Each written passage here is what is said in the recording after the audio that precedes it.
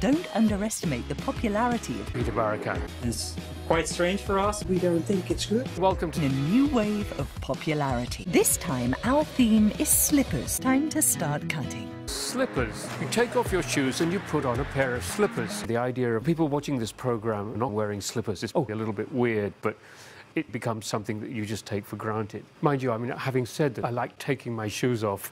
I really like taking my slippers off too, as often as I possibly can, and I'm not really feeling comfortable with these today.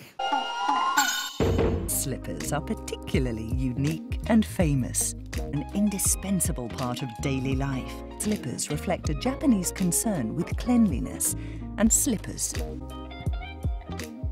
What about outside the home? The first thing people do after arriving is to remove their shoes and put on slippers. Facilities always provide slippers. A separate set is used exclusively in the toilet.